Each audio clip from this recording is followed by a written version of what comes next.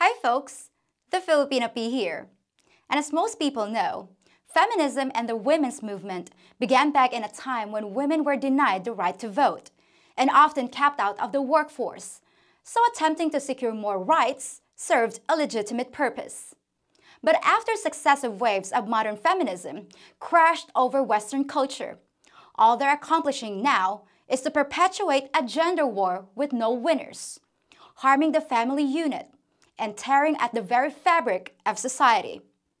The purpose of the women's rights movement was achieved a long time ago, yet it continues to cause problems between the sexes, resulting in many men looking east to find their relationships.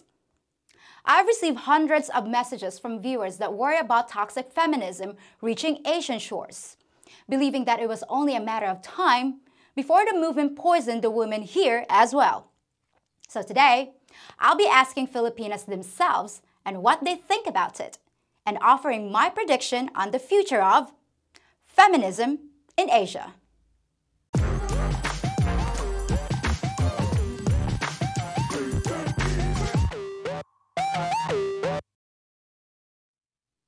Before we begin, I'd like to ask you for a small favor. If you want to help the performance of this video and my channel, please take just 2 seconds to hit the thumbs up and subscribe buttons, as well as that little bell symbol, so I can let you know whenever I release a new video. Thank you in advance. If you ask the average person for their definition of feminism, you're likely to hear the familiar phrase, equal rights. And who could argue with that? But is that really what's going on? Or is it just a slogan that's been hijacked, a false banner, flying over a much more insidious philosophy?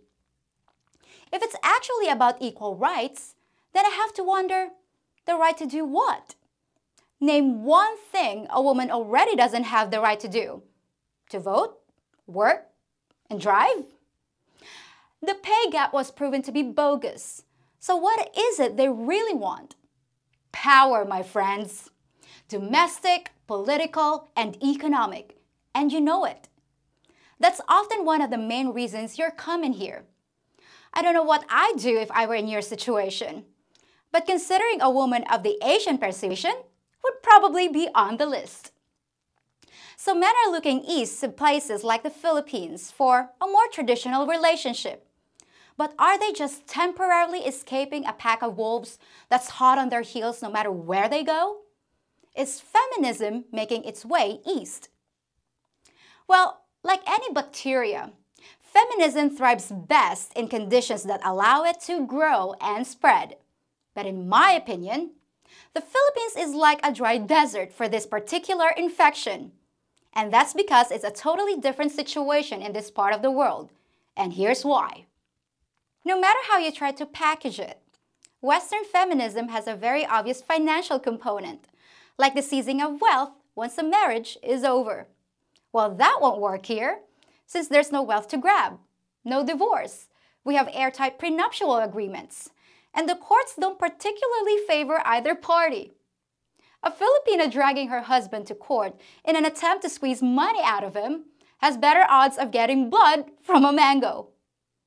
And you can't tell Filipinas that they're being frozen out of the good jobs by the patriarchy, because it's obvious to everyone that it's the women who have the jobs in the first place and bring home most of the paychecks. So screaming about how Asian women need more rights just sounds silly and isn't going to produce any positive results. Another reason that feminism won't take root here is demographical.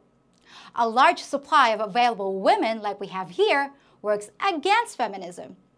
It's the simple law of supply and demand, and it's hard to go making demands when there's so much supply. If I were the last woman on earth, I could pretty much ask for whatever I wanted. But with millions of my Android clones set to hit the market, my bargaining power is greatly reduced. Funny how that works. Another reason feminism won't take hold here is because it's completely disorganized. Except on rare occasions in big cities, women won't be marching down the streets wearing pink hats here, because calling attention to yourself is a very un-Asian thing to do. And we prefer to resolve issues without antagonizing each other. And finally, feminism won't become a big deal here because we've already achieved its goals organically, without conflicts, marches, name-calling, or punishing men along the way. The following is from last year's World Economic Forum and their Global Gender Gap Report, which states that the Philippines is now ranked the top country in all of Asia for women's equality. And apparently, we did it without a vocal feminist movement. The rankings are made on the basis of 4 different categories. The first is employment participation. And we got that covered easily because, as I said earlier, it's mostly the women that have the jobs here. Been that way for a long time. The next is educational attainment. And the same thing is true. It's the women who are getting most of the college and professional degrees. Been that way for a long time. The third category is called health and survival. The medical facilities in the Philippines are actually pretty good. And women have the same access as men do. We also have access to birth control here, although most of us voluntarily choose not to use it. And isn't feminism all about a woman's right to choose? The only category we seem to be lacking in is called political empowerment. But when you take a look at how it's measured, it's just a simple quota system that looks at the percentage of women in the government and totally ignores the nature of men and women. The only thing that's important is that women have an equal opportunity to run for office, which we do. But demanding that women make up half the government or any other field, it's ridiculous. Now, I run the risk of angering other women when I say this, but it's true. There are actually differences in men and women that make the sexes better at different tasks. Men are better in positions that require a more aggressive and decisive nature, and thinking outside the box, where women perform better in fields involving communication, networking, and multitasking. So I really wouldn't want to see people forced into positions they're not the best at, just for the sake of some stupid numbers game. Women might not hold half of the elected positions, but the system is still perfectly fair if they want to run. Equality of opportunity is the goal, not equality of outcome. Trying to impose a system where 50% of engineers and mathematicians are female and half of all nurses and school teachers are male is a fool's errand. And that's something that Western feminists just don't get. They smell inequality and sexism under every bed. And that's not the way forward for any happy society. We should embrace our differences, not attempt to cancel them. So what do Filipinas actually think about all this? Is feminism gaining steam in this part of the world? I interviewed some random people to hear what they had to say. Check this out. Hey Fritz, thank you so much for agreeing to be interviewed. Sure. And now, can you introduce yourself to my viewers out there? Okay. Hi everyone, my name is Fritchie. I am 22 years old and I am still a student taking up Bachelor of Science in Civil Engineering. So Fritz, what do you think if you hear the word feminism? For me, feminism is an approach to women empowerment so that they can get back what they were once deprived of or once they were refused of before. And say, for example, the right to vote, they were once deprived of that. So yeah, basically feminism is all about equality. What rights do men have that you don't have? Well, for now, I can say that I think we are getting the equality that we want because we can do the things that men do and also men can do the things that we do. So basically when we weigh those things, it sums up to equality. Equality is happening. Equality is really here right now. In education, in work, in politics, yes, I can say that we are treating men and women equally. Okay, so Fritz, do you consider yourself a feminist? For now, I'd say that I am a feminine. You are a feminine, okay. Let me give you a scenario. How about in the workplace, there's a male coworker that would say, "Hey, Fritz, you look pretty today." Would you feel creeped out and you'll go to your boss or to the HR personnel to report the guy? Well, I've also experienced that, and based on my experience, no, I didn't get any violent reactions. Okay. Instead, I was flattered. Okay. Because it's important when a person or a man or even a woman gives compliment, it boosts your confidence, it boosts your self-confidence, and it just makes my day. Okay, well that's good, because if it's really genuine appreciation, or you look pretty we should today, be thankful. Yeah, it's like, yeah, good. We don't know what a certain person is either having a bad day or a great day, and a simple compliment would just make everything seems better. Right. Have you heard about microaggressions, like men do things to get power over you, like cutting you off when you're talking? Have you experienced that in a way? In a way, when we are like talking in a group, Okay. and a certain man cuts me off when I'm talking, when I know that person, or let's just say I'm talking and he cuts me off, and I know that, oh yeah, he is talkative, so it's okay with me. Okay, so it's just his nature. I don't to take talk. it personally, or I don't react specifically when I know the person.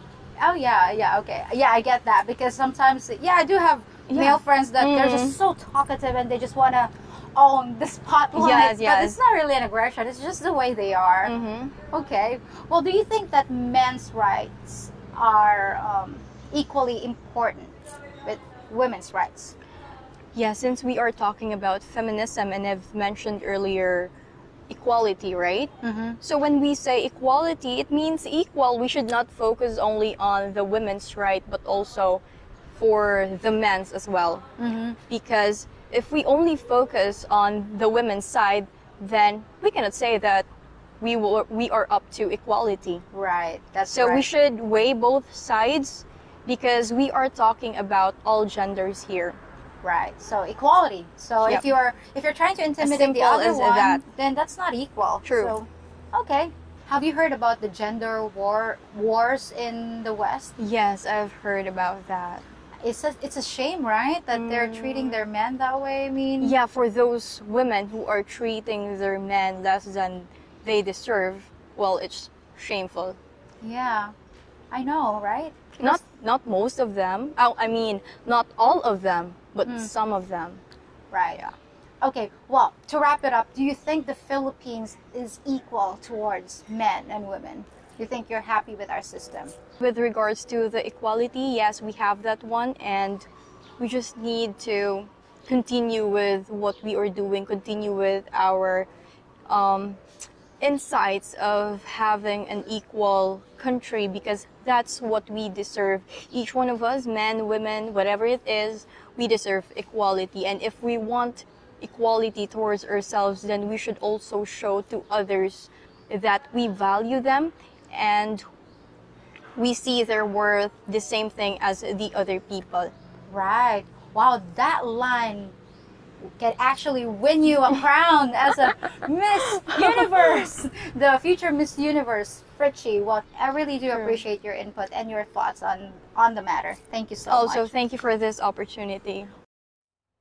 Well, thank you so much for agreeing to be interviewed today. And I have a few questions for you, if it's okay. Yep. Okay, so what does feminism mean to you? Well, feminism means to me is equality. Equality. What rights do men have that you don't have? I mean, actually, I don't think so that there is a right for men that women doesn't have.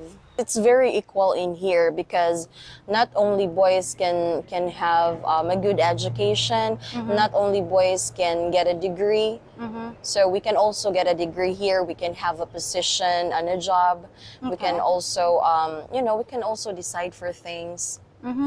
Okay, yeah, because we also have female president as yeah. well, right? I think we had two. So would you call yourself a feminist? No, I am a feminine, but a feminist. No. Yeah, we're feminine, but not feminists. Okay. So what about if a guy, like, you know, random guy, opens up a door for you when you're entering a store or anywhere, what would you feel? Would you feel angry about it? Well, no, I'm not gonna feel angry. Why would I?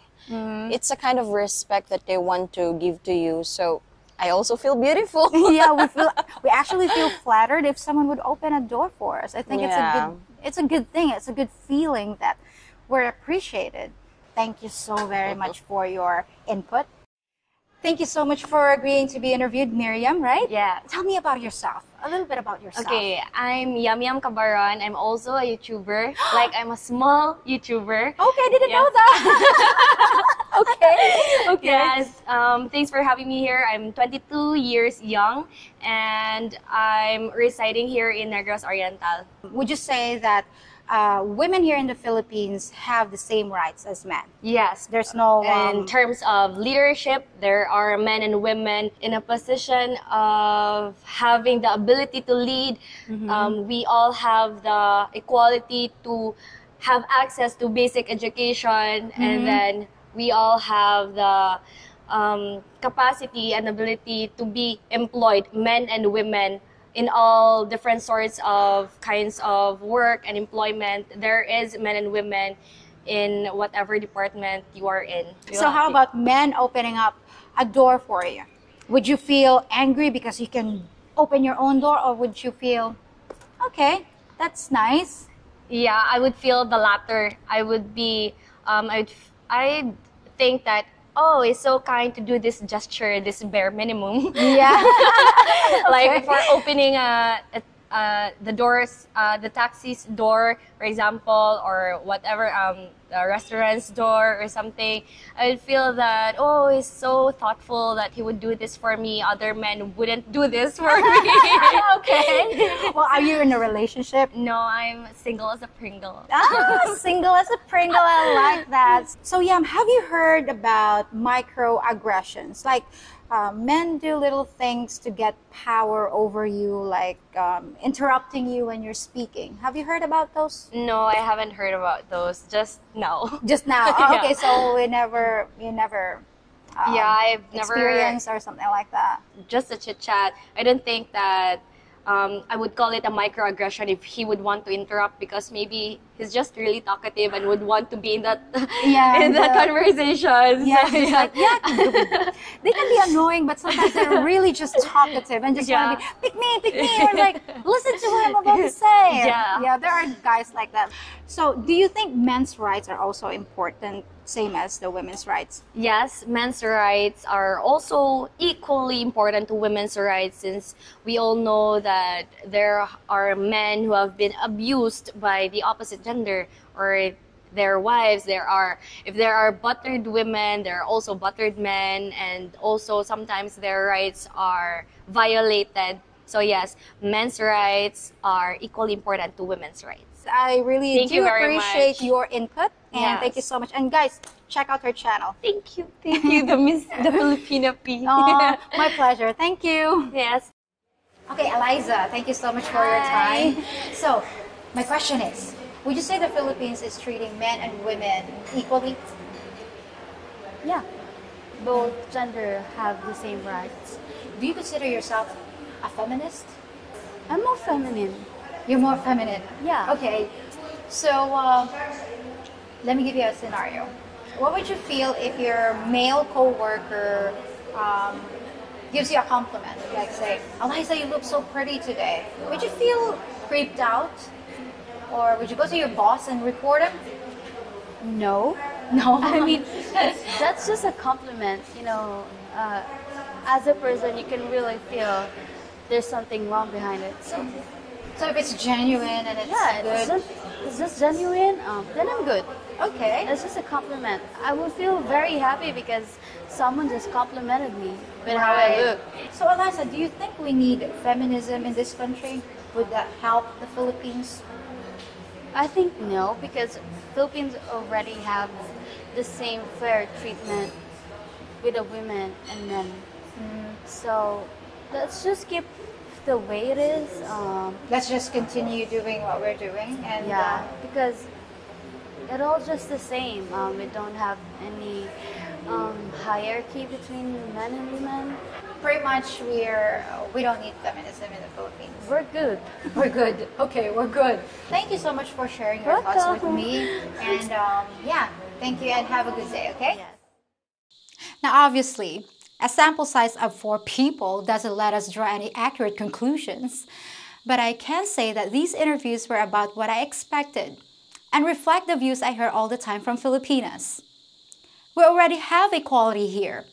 We don't feel like we're being cheated by men. And unlike many Western women, we realize when the scales of justice are pretty much level. We actually understand that men have issues too. And it's just as important to solve their problems as it is our own. After all, equality works both ways, does it not? An unfair family court system, male suicide, abused male partners, and forced circumcisions are just some of the issues that need to be addressed before men can feel that they're being treated equally too. Now, for those of you that might be tempted to claim that a woman can't possibly see things except from the perspective of a female, and a Filipina can only understand things from her own biased viewpoint, that's more than a little insulting and totally false, as any of you that watch my channel already know. That'd be like claiming that if you're not a Filipino, you can't understand anything about the Philippines, which would make all these YouTube channels totally useless. I assure you, I'm perfectly capable of looking at gender issues from both sides in a logical way and calling modern feminism what it is, an idea whose time has passed. Fortunately, I don't think it'll get much traction in this part of the world. I'd like to say it's because we're too smart for that, but the truth is, it just has no use for the people here. Well, that's it for today. And I hope you enjoyed my analysis of this hot button topic. I'll be back in just a few days to give you something else to think about. Till next time, folks. We want equal pay! We want equal pay! Excuse me, ma'am, but what's not equal about the pay you're getting? Well, I heard that someone else was getting more because he's a man. The laws already make it illegal to pay one gender more than the other. Oh, really? Okay then. We want extra pay! We want extra pay! So you just want pay raises for all employees? No, just the women. Well, how is that fair? Well, it's fair because men have had it easy for far too long. I want my rights. And what rights do you not have? The right to protest without a bunch of silly questions. Sure, go right ahead. But then I have a right to say your demands are ridiculous, and you look really silly in that hat. You're right. I know. If you think about it, I'm kind of like your pilot, helping you keep your nose up and out of trouble here in the Philippines. The main thrust of my videos is to keep you entertained and informed about the culture here, so you'll have a soft landing when you arrive. Now please exit my cockpit and return to your seats. Hit the thumbs up button on this video, subscribe to my channel, and enjoy some of my other videos while you relax. Once we reach an altitude of 1 mile, all you club members will have full use of the lavatories.